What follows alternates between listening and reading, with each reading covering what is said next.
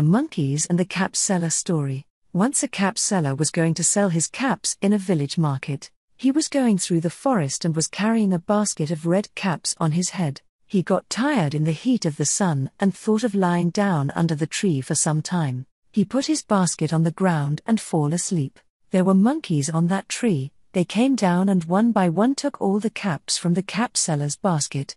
Then they climbed onto the tree. When the cap seller woke up, he was shocked to see his basket empty. He searched for his caps everywhere. To his surprise, he saw the monkeys were wearing them. He thought for a while and he started throwing his cap down, and monkeys did so.